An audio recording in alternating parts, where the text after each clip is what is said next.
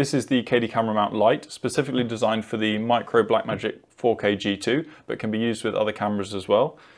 It's fully adjustable. I'm going to show you some of its features. I'm going to show you the mounting of a camera, and then I'm going to show you how it's built. Here it is, the KD camera mount Lite. It's only 26 grams, very compact, very stiff, adjustable from 0 to 50 degrees. It fits a 30.5 by 30.5 M3 mounting pattern, so you can mount it on anything with those mounting holes.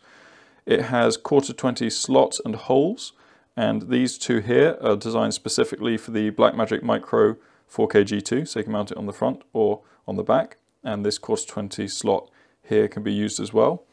It comes with 2 of these 1/4-20 screws, and those are perfectly designed for fitting in here, in these holes, and using with any camera you like, but specifically the Blackmagic Micro 4K G2 is really good for that.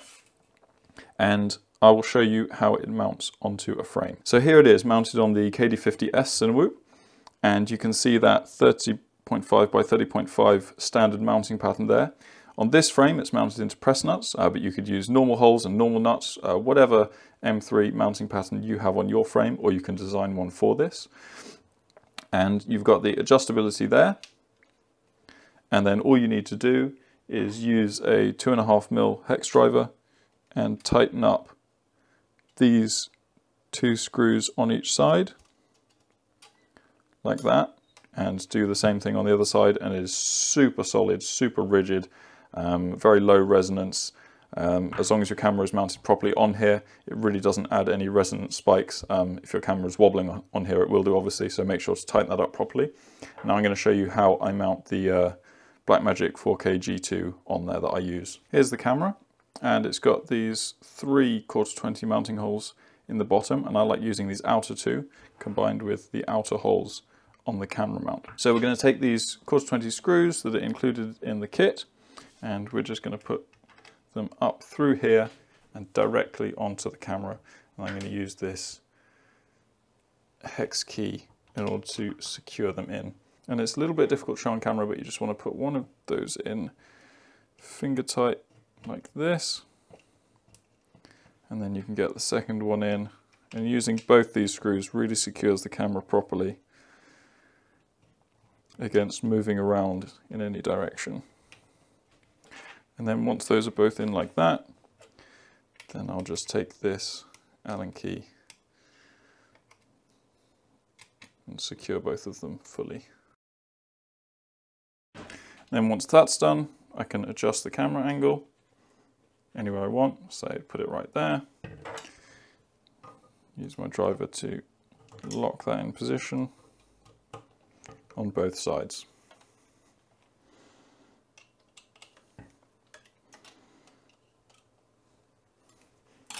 Now that is very solid,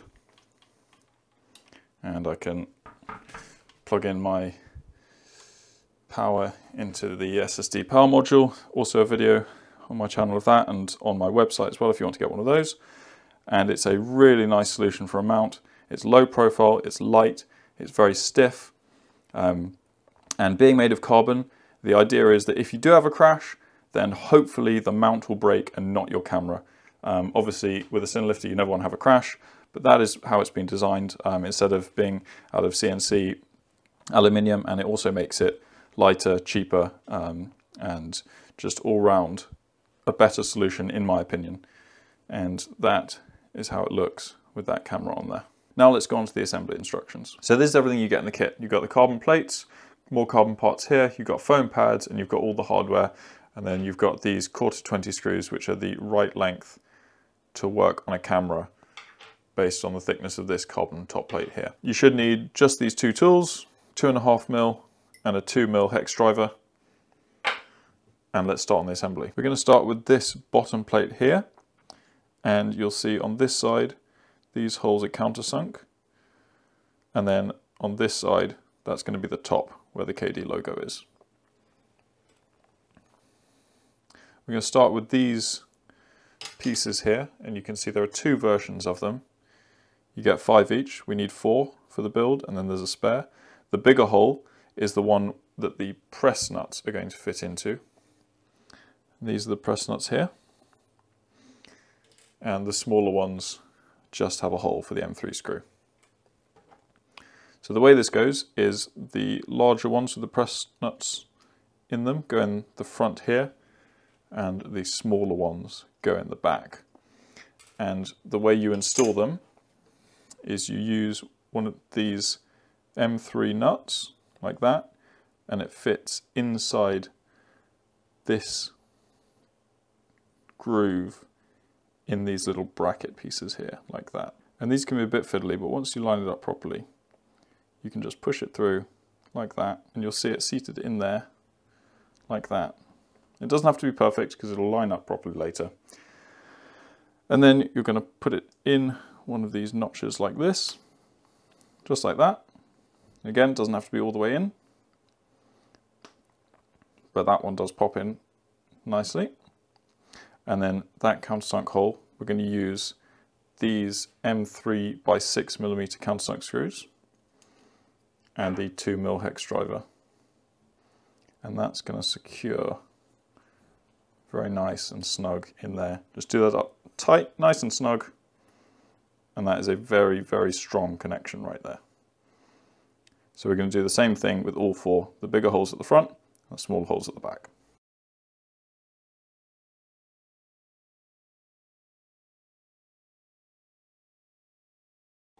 And there we go, that is the bottom plate with all the brackets on.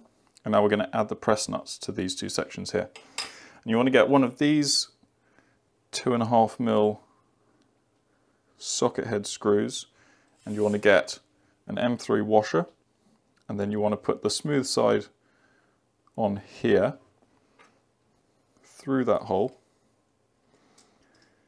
Get one of these press nuts, put it on like that. Get your 2.5mm driver,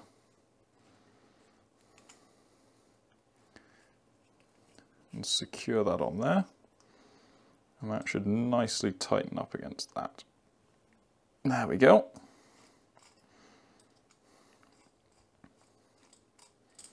Just like that, and then same thing for the other side.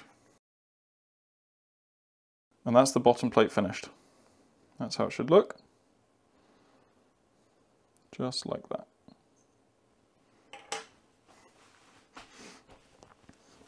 Now let's move on to the top plate here, and you can see the same design here with these countersunk holes and the slots on this side.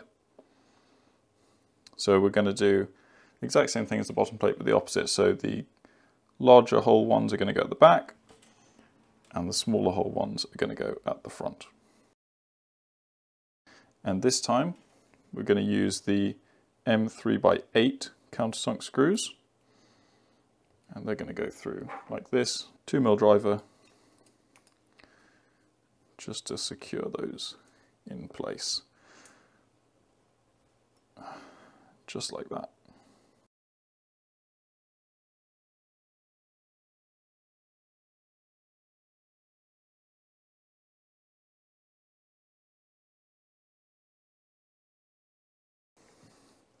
And now we've got all of these installed on the top plate, we're going to do the same thing with the press nuts on the back. Now the top plate is finished as well. You can see that's nice and flush on there. Now we can start joining them together. So we're going to use these M3 by 8 cap head screws and a washer. And you want the shiny smooth side facing the carbon so it doesn't damage it as much. And then this is going to go through the bottom plate, and then the top plate is going to join in like this and going to go through that hole like that. And then we're going to use the 2.5mm driver to secure that through there.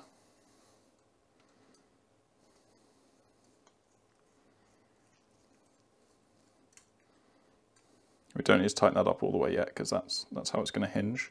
So we're going to do the same thing on the other side.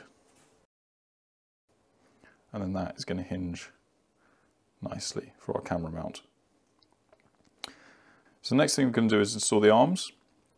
And we're going to use these M3x8 button head screws. I'm going to put one through the arm here, like that.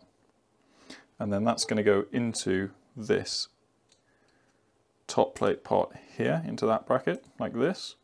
And then we're going to use these M3 locking screws, the ones with the plastic in them. And that's going to go on the other side there. So 2mm driver. So 2mm driver in there to screw that in. And then we're actually just going to get a pair of pliers to hold onto that and screw that reasonably tight, but not too tight so it can't move. So that arm needs to have a bit of movement in it, but reasonably secure, and that locking nut will keep that in place. And now we're just going to do the exact same thing on the other side. Now both the arms are installed. So next thing we need to do is get these tiny little spacers, and those are going to go in between, in that gap there, in between these holders and the arms. So what we're going to do is get another one of these M3x10 cap head screws with a washer, and we're going to get one of these spacers and put that through there so it just fills that gap, like so, and get 2.5mm driver and screw that in through there into the press nut, and that's going to line that up nicely. Do the same thing on the other side. And that is the mount fully assembled. And you can see opening and closing there, and you can loosen up everything to make it easy to adjust, and then tighten it all up just like that. So the last thing we want to do is apply the foam. Now I like to use these tweezers like this, or a knife or something, just to get into the corner here and just peel back this paper like that. And you can peel the paper off. There's a sticky side there. And I like to use the tweezers like this just to hold it. And these are symmetrical for the bottom, so it's pretty easy to apply. Just goes on like this.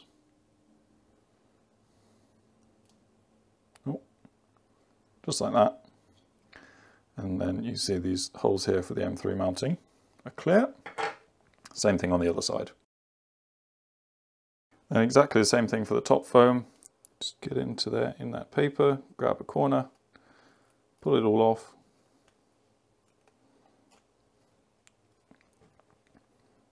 And then we just want to line it up with the top plate. And be careful with lining this up, because once you put it on, it's very difficult to get off and it leaves a residue. So make sure you line that up properly, place it on there, and then just press it down onto the carbon top plate. And that gives you a nice surface to squish into and really grip the camera so it doesn't slide around on the top plate.